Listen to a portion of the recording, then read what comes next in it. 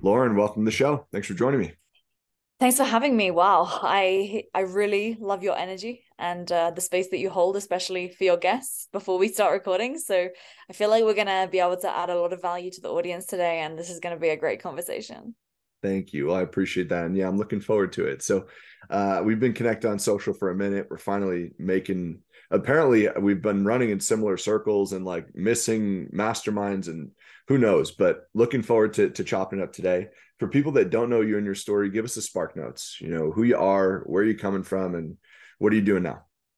Yeah, so one of the most like gasp thing, like reactions that people, when you tell someone something and they're like, and they gasp, you know, whenever I tell people my business has made below 100K profit per month in the last 3 years, like that's the reaction I always get. And the reason I share that is not, it's because I honestly kept things really, really simple. Like I've always had a very, very simple, boring kind of online business. And I found out about the power of leveraging social media at a very young age. So I pretty much started on Instagram with zero intention to ever make money.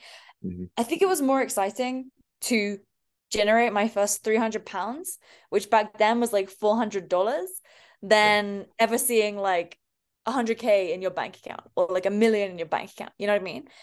And so what's really interesting is, and the reason I say about the money stuff is because I think so many people are so obsessed with making so much money when really I've learned over the years that for me, peace of mind is literally the most priceless thing in the world. Yeah. And so if you're doing something just to earn some cash, but you don't feel fulfilled while you're doing it, or you're doing something with a business partner who you literally hate, who's a total narcissist, and they're destroying your energy and your entire self-worth every day, it is totally not worth it. And so I've had all these things throughout my journey, but started out in fitness. And interestingly enough, I guess from what you just told me before we recorded, like that's how we connected. And I then from there pretty much started seeing, well, a lot of people that are following me are other fitness people. So I'm really good at social media. They're always asking me for tips because I used to do this daily thing, Tickner's tips on my stories Mhm. and answering questions. And I would always get questions from fitness coaches like, how do you build your business? Like, how did you become such a successful personal trainer? I was like, dude, I was never a personal trainer. I was always doing stuff online because I'm lazy and I want to do what I want to do when I want to do it. So, Yeah. so I would kind of tell them that, and they were so confused. And I was pretty much just facing something that I enjoyed, right? So started selling personal branding courses, again, using social media, had a lead generation agency, again, got my clients all from social media, wasn't running ads, but the common thread was that I was always just chasing the thing at the time that I was really, really interested in. And when I was working in corporate, which was a very short stint for me, this woman, and this was before all of this, she said to me, Lauren, never mix your passion and your career because you'll begin to resent your career. And I believed her for such a long period of time. So I was always questioning everything I was doing on social.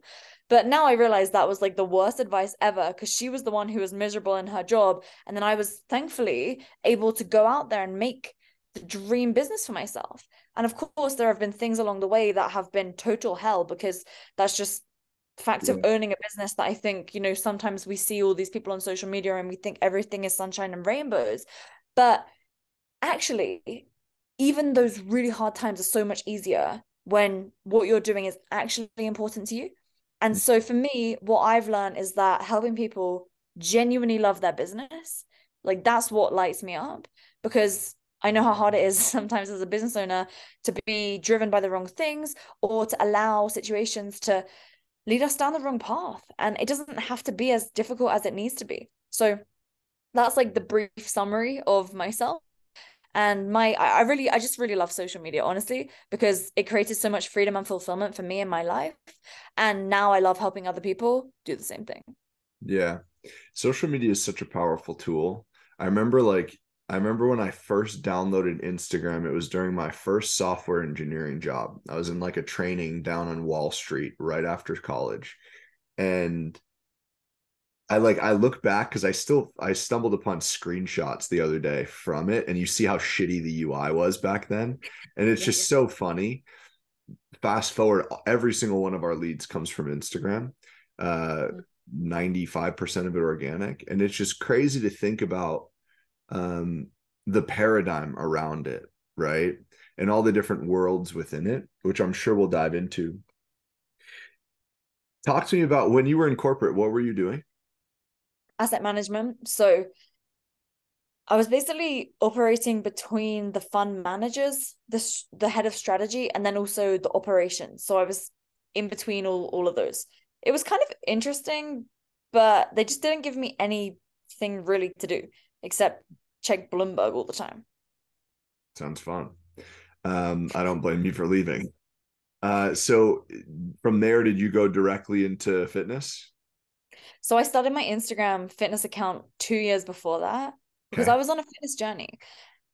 And all I wanted in the beginning was to connect with like-minded girls who were also trying to be healthy, because there was this whole culture, and I guess it still probably exists, I just haven't seen it myself, but this whole culture of like thin inspiration, become skinny. And it was really, really dark, honestly. And I got really, really shredded. Like, I was not muscly, but I looked muscly because I was so lean, you know? Mhm. Yeah. And I was having panic attacks every single day because I was eating legitimately nothing. The cortisol, my blood test was like through the roof. Yeah. And because I was like 16 at the time, my mom had to come and pick me up from school pretty much every day early because my panic attacks were so bad. And so then while I was in the corporate world, I was really strong. I was really healthy. I was really happy in my fitness life. But then the corporate job just felt like it's derailing me from what I want to be doing all the time. So I kind of had the Instagram fitness account at the same time. I had like 20,000 followers. But back then, 20,000 followers is like the equivalent of Yeah. A lot. like like 500,000 now, Hmm. right? And that was Instagram, not like TikTok, like proper like engaged community. And so people were always asking me for, will you do training for me, etc. And I was like, no, because no, in fitness you don't make any money. And I was so driven to make so much money because I thought to make the money you have to be with the money. And so that's why I was trying to work in finance, which Mm. is totally not true. Yeah. And that's kind of how it all began, but it wasn't very intentional in the beginning. Yeah. I love how that always tends to be how it works, right? Mm. It's like the dots, what's that Steve Jobs quote? The dots never connect moving forward. You can only connect them moving backwards or I know whatever. the one you mean. Yeah, I don't know. I don't know it word for word, but But yeah. um okay, so you start to build this social media. You were not intending to like market yourself. You were just trying to connect and just share your journey, essentially.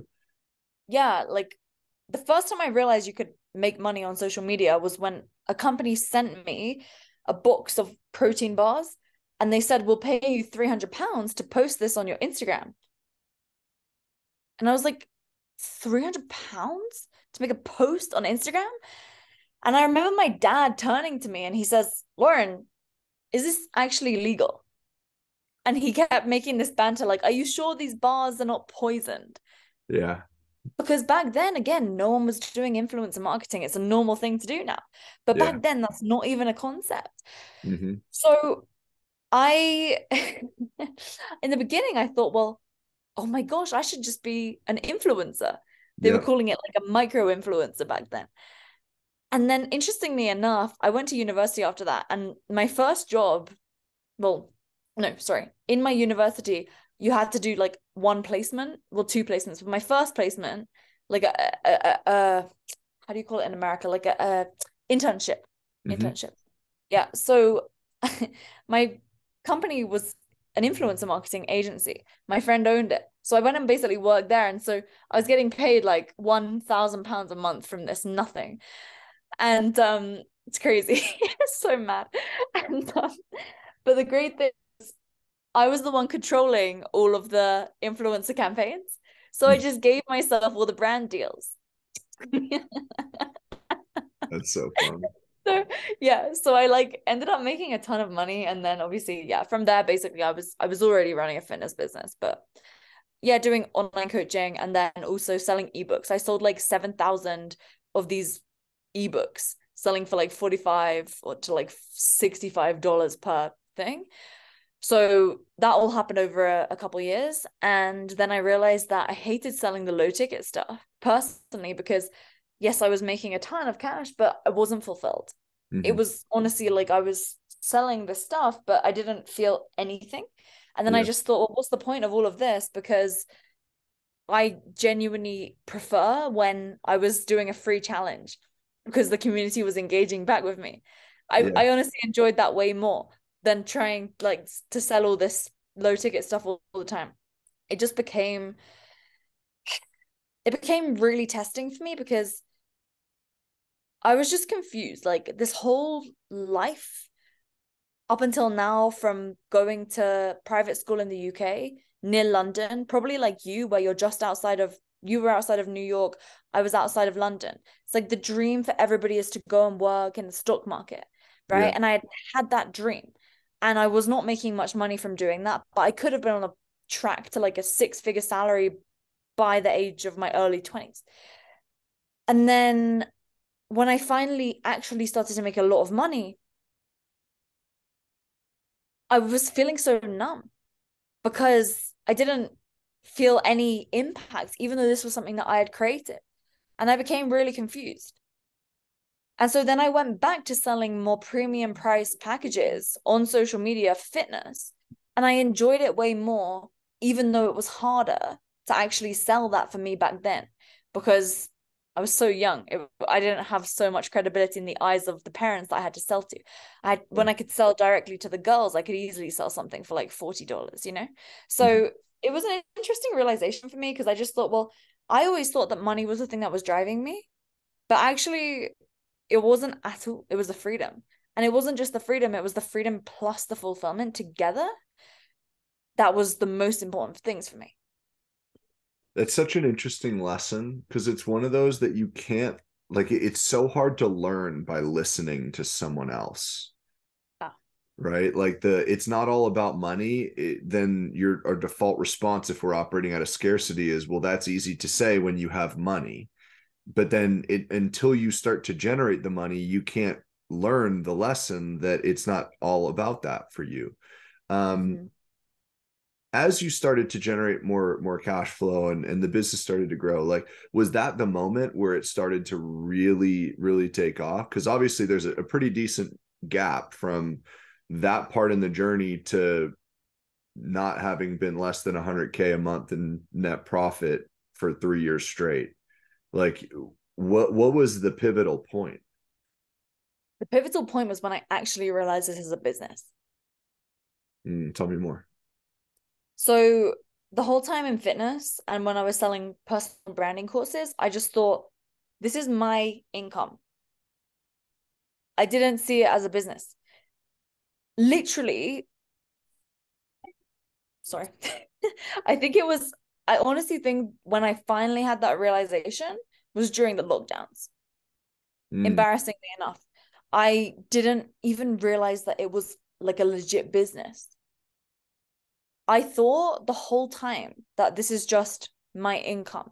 And I didn't separate anything. I didn't separate my personal income from my business. So what my company was making, I thought, oh, this is my money. Like, and it was, to be honest, it was. yeah. There was really like not many team members, or if they were kind of, there was no structure, there were no systems other than systems to generate leads, sell stuff and deliver it to the client. There was no like operational structure or anything really. So to be honest, I can't tell you when this happened. It wasn't like one day I just suddenly woke up and I was like, oh my gosh, I'm thinking about this all wrong. It happened it happened over quite a period of time. Because even, for example, when I did this road trip with this girl that was working for me, she was a closer in the beginning of 2020, actually. And she would be sat next to me in the car, like listening to me close sales. And then she would then close the sale and I would listen to her and we would go back and forth like that. But it was like my direct involvement was the direct output of the business. Mhm. And I just never saw it like, well, I never actually saw it as a business. I saw it, this is my personal income. And so I treated it like this is just me, because that's how it began. It all happened organically. There was no strategy behind, I'm going to build this really successful online coaching empire and I'm going to reverse engineer it so that I hire all the right people and do all the right strategies and campaigns and da, da, da. There was none of that.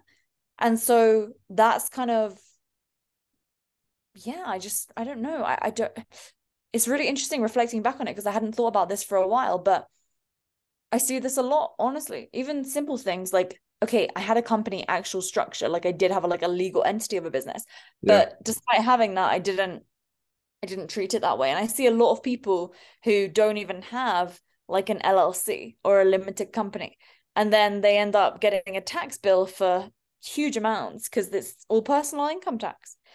So Hmm. That's so interesting. Yeah, it's like it's such a subtle shift, but like the way that I've always explained it is like we'll talk about money in this sense. It's the business's money. It's not my money. This is how I always think about it. Like the money belongs to the business. I own the business, but it's not my money, right? And like a little subtle shift like that is so it's completely different. Like my money is the salary and the commissions that I take, right? And maybe like owners like profit distributions or whatever if you run a profit first model, but like that's really it. Other than yeah. that, it's everything belongs to the entity and it stays in the entity. I used to feel really guilty as well for not paying my team huge amounts of money. So I way overpaid everyone because they would see how much the business was making. And because I believe so deeply this is just an extension of me, in my head, I had this massive guilt for not paying huge amounts of that out to them, like way above market rate, way above even what would be like a normal above market rate. Mm-hmm. Like, so yeah, it was challenging, and it led to it just led to a lot of confusion for me. But again, I had no idea what I was doing because when you first start a business, if you don't get the right help, then you have no idea what to do. Yeah. Yeah, I'm so curious about this part of the journey because obviously what you've built with your company with Impact School is very impressive and like I our company has grown really well and I'm really grateful for it and I've gotten a taste of like the lessons that would be required to get to even like many levels below where you guys are and I look at that I'm like those are just like I'll explain this later on, but like those are lessons that I'm just, it's not worth it to me. Like I don't want to do that. And I'm having those realizations.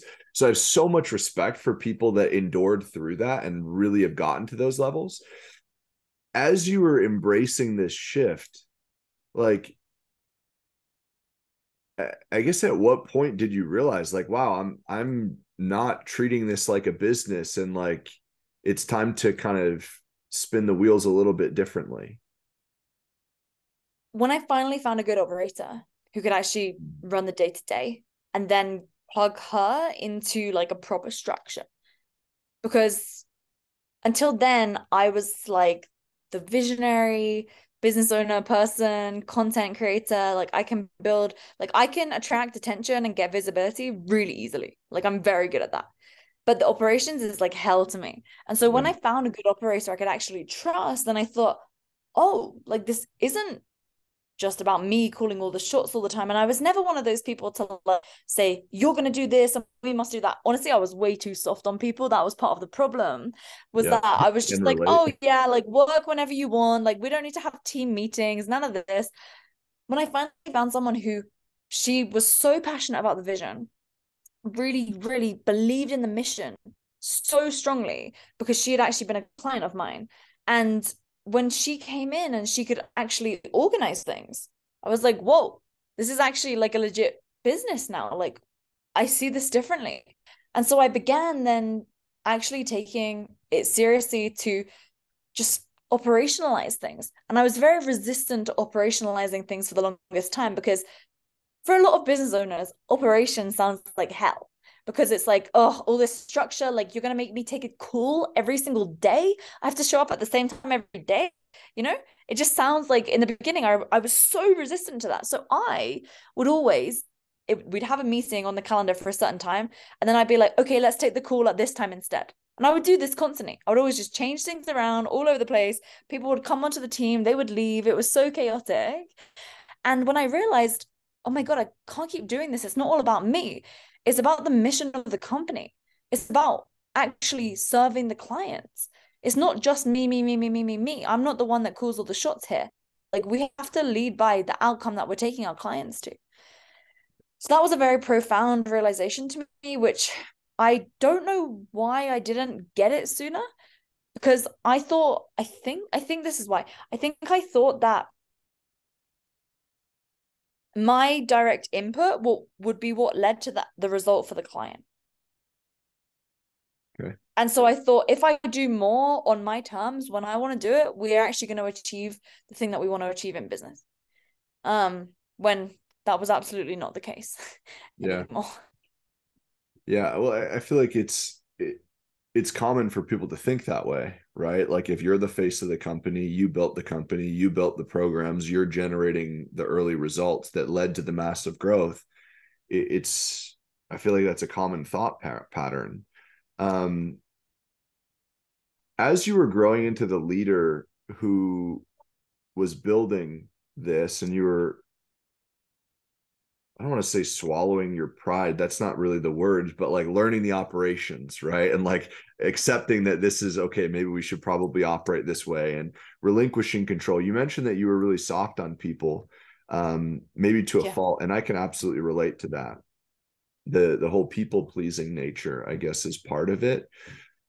What were some of the most powerful leadership lessons that you've learned, um, and specifically as you're pondering that thought, I'm really curious if you ever ran into an issue where you, how do I word this?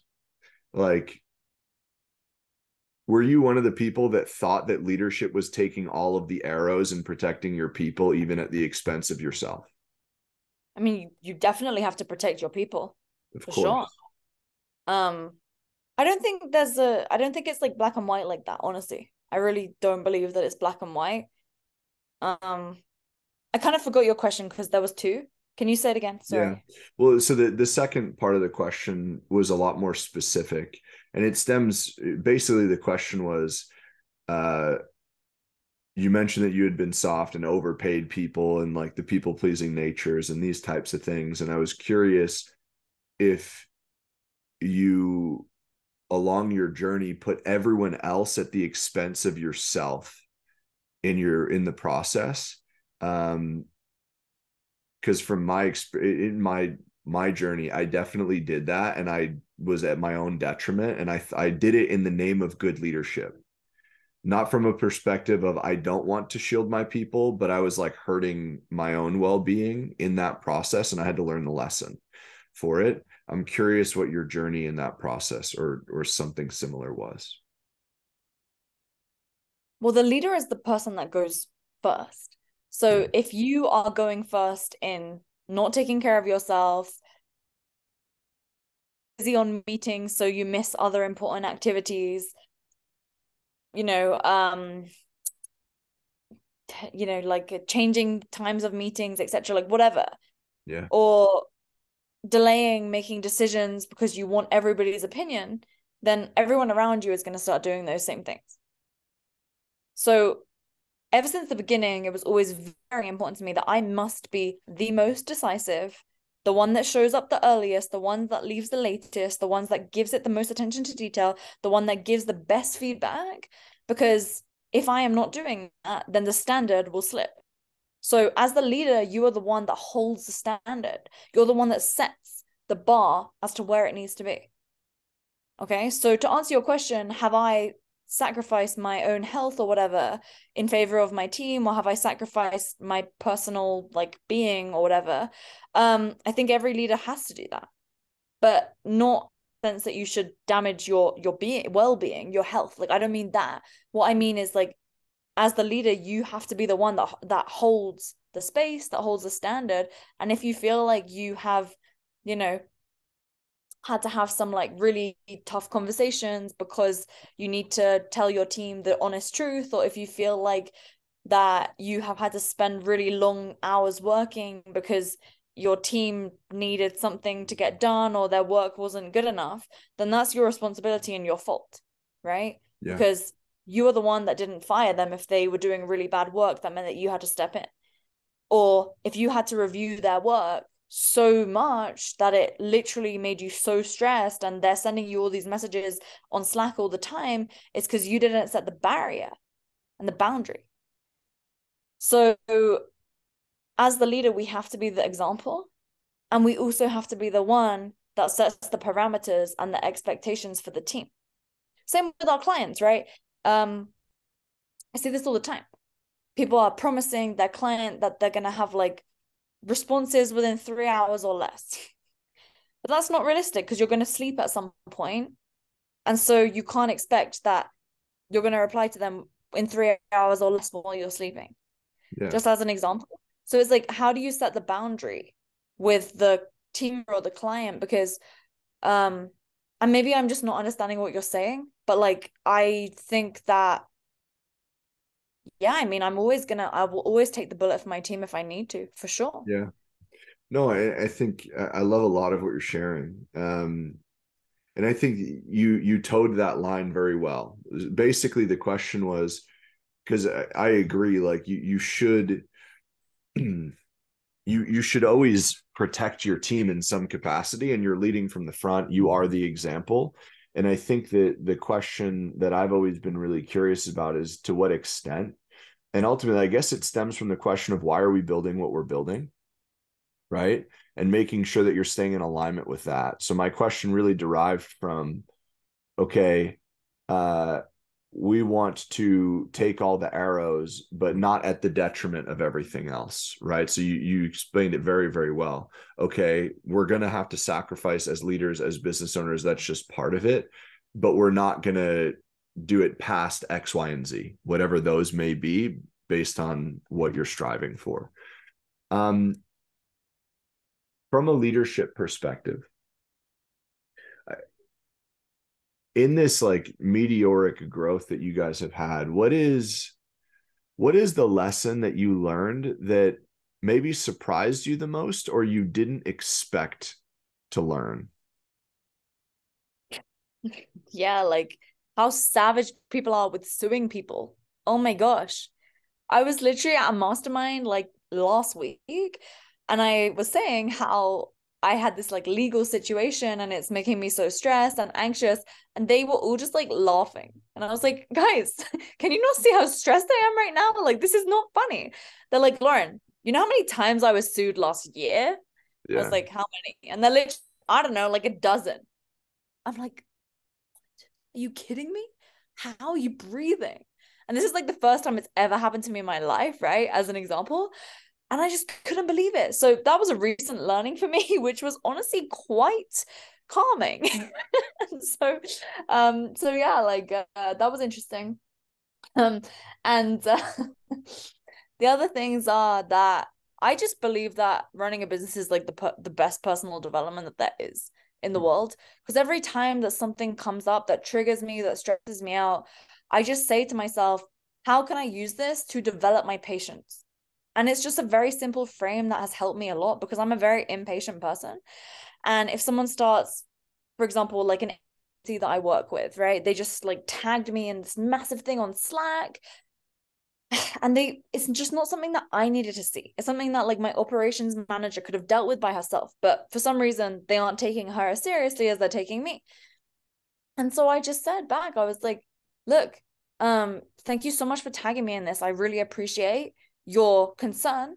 I'm gonna loop in my operations manager because she is more than capable of taking care of this, and she's the one that I just sent a screenshot of this to because she knows the answer best. And so things like that frustrate me because then I think, why is this person not seeing that she has more clout than me in this situation? Like, why does it Yeah. have to come to me? And so the framing that I have on that is like, people just have an owner boner. Just let them have it. Let them like, want to speak to the owner, and it's okay, right? But like at the end of the day, that's always what we're gonna have as a business owner. People are always gonna be like, I want to speak to Lauren. Um, And so you just have to expect that and put parameters around it. And so I even made an article on LinkedIn about the curse of the owner boner. So now if anyone keeps trying to like always say, can I not speak to Lauren? My team just sends that link to them. It's quite funny. But that's a caveat. And then like a couple of other things is that honestly, I think that it's really easy to overcomplicate stuff. For the longest time, I overcomplicated everything. Even though I had like a simple business model, I made it more complicated than it needed to be. And so I think operationally, it's really hard to be running more than one company at a time. You can invest in other companies, but you have to decide, is this going to be active income, like an active business that I'm operationally running? Or is this going to be an investment that I'm going to have way lower potential profit margins on? And I'm going to bring an operator into that to run the thing. Because I invest in a lot of companies, but I am not making the huge profits in those businesses that I make with Impact School, because Impact School is designed to be like a cash flow business Mm-hmm. instead of being a potentially exitable business. At least right now, that will Yeah. change for sure. Like it's changing right now, but that's intentional that I'm making those changes, lowering the profit, bringing other people to the forefront of it, etc., and bringing in like lead channels that don't require me, because yeah, so that I can exit for sure. Yeah. You've mentioned you've mentioned the simplicity and the profit margin a couple times. And before we wrap up here, I want to give you a platform to talk about like what do you think how do I loop both of these without making this a very drawn out question? It's okay. You can say it. I sometimes when I'm hangry, I forget stuff, but I'll take a mental note of what you're saying.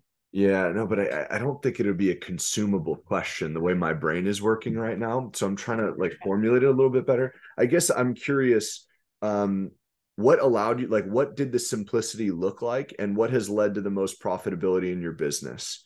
Because I think I can only speak to my journey, but like when I was trying to fuel hyperbolic growth, profit margins weren't as high as they should have been because I was chasing a different rabbit that ultimately I didn't care about. And I just thought I Yeah. always needed to pump money into X, Y, and Z or whatever it Mm. is. And it led me somewhere that I'm grateful for the lessons, but like ended up chasing the wrong rabbit, and that's okay at times. I'm curious Yeah. for you, what did the simplicity look like, and what do you think has given you the best profitability or led to that? Yeah, I relate to that. So a lot of people think they need a huge stressful sales team and then this massive media buying agency that they work with to run a ton of ads all the time and all this different copy and creative. And I've honestly found that having a way smaller sales team and doing things for the most part organically has been what has led to the business that I love running the most. So, for example, instead of having all of these ads that go to this funnel where you get the phone number and then all the setters are calling them all the time, and then there's like all these sales going on with barely qualified leads constantly. Instead of that, what we found is better is having just like a couple of appointment setters on the team, and then getting everything from social media to go into the DMs, and then automating that so that people can get the training delivered to them. They opt into the training. Yes, it gets their phone number. That's really important. That does go over to a setter, but we give it time so that then they can self-book onto the calendar automatically. And if they haven't self-booked within like 20 minutes, then our setter will phone them up. But a lot of times now we've got it to the point where the set is even bypassed. And then we just have a couple of closers on our team who are speaking only to qualified leads, because we've pretty much added lead scoring in to the business, so that then if somebody doesn't hit the criteria and they're not ranked this much and the calendars are pretty full, then instead of the sales call happening, then instead it just goes either back to the setter or we just send them a free resource. And I know that sounds a little complicated as I say it right now, but it's honestly been, it was for us at least, like I have a great tech team that I hire who have set it up for us, our clients, etc. But it's been really life-changing, because before I had like 47 people that I was hiring, and that Yeah. was really Geez. not fun. Yeah. Yeah. And so instead, what I found is that reducing the amount of things that we sell. So we literally sell one thing right now on the front end, and it's a high premium price point. And then from there, ensuring that all the people that come in actually are like really seriously committed to actually making this work. Like not just people that just kind of seen something about it and then maybe interested. It's like, no, they really, really want to sell more stuff on social media. That's what we do, right? And then if, for example, we have a client that we're just not vibing with, we just refund them, like move on. It's not worth our energy. Yeah. We just don't want to work with those people.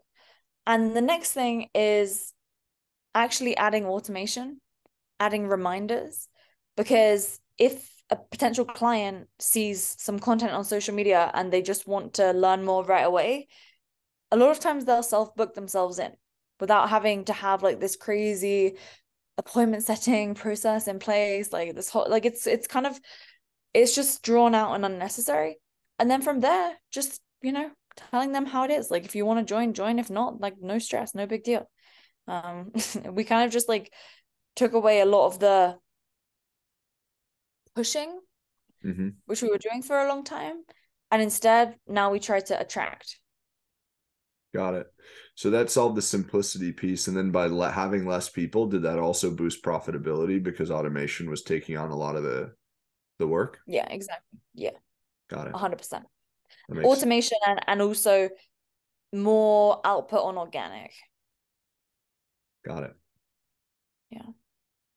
Sweet.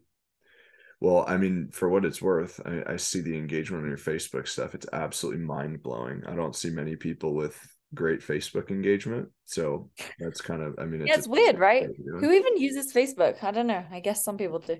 I don't know. Who knows? I don't, but people do apparently. Um, Yeah, it's random. Every time I go there, it's like 9+ notifications. I know. Oh my gosh. Um, before I ask you the last question here, Lauren, I want to give you a platform. Where do you hang out most on social? Where can people follow along? Maybe they're curious about what you do. Plug away. Yeah, so if anyone is wanting to make more sales on social media, the best place to go would be impactschoolmethod.com. There's a free training there that you can get access to. It basically breaks down our entire organic social media sales system. So, yes, it's pretty good value. And then well, I guess you like podcasts, right? Because you're listening to this. So, we have a show called Impact School. So I think there's like 2 episodes going up a week on that. It's just Impact School on any podcast provider. And then personally, me, I'm just everywhere. So Lauren Tickner. The only one that I honestly really hate is TikTok. So you're probably not going to find anything good there. I think my team posts there, but I personally don't even have the app on my phone. I think it's just like, oh, I don't know. I don't like it. But yeah, Lauren Tickner on social media. And the best place to connect, yeah, like Instagram, Facebook, Twitter. Those ones are cool. Awesome. So, guys, those will be all linked up in the show notes. Get connected, show some love, all that fun stuff. Lauren, last question I have for you. Going all the way back, starting your fitness journey and then moving into the asset management space because you thought you had to be around the money to make the money. Yeah. Realizing that that wasn't it, and moving into the fitness business and starting to grow and scale, and then eventually getting to the point where you had the transition from this is just my income to this needs to be a business, and then from there continuing to scale, putting the right people in place, building the automation, boosting the profitability, all the way to where you're at right now, this entire window. What's been the biggest lesson that you've learned that has yielded the most results and had the biggest impact on your life and in your business? I think that's had the biggest impact on my life and business has got to be getting really clear on what are your values. Because when you know what your values are, you're actually able to create a business and a life that you love rather than chasing the wrong things, because it essentially gives you an internal compass to know whether this is something that you should or shouldn't be doing. And then from there, you have so much more clarity on the decisions to make, the best business model for you, the people that you hang around with, the activities that you want to do on a daily basis, and then getting very clear boundaries in place, non-negotiables, to ensure that you're actually able to live a life by your values. That's been the biggest thing for me. So good. Lauren, thanks for joining me. I really enjoyed this. Thank you. This was fun. 100%.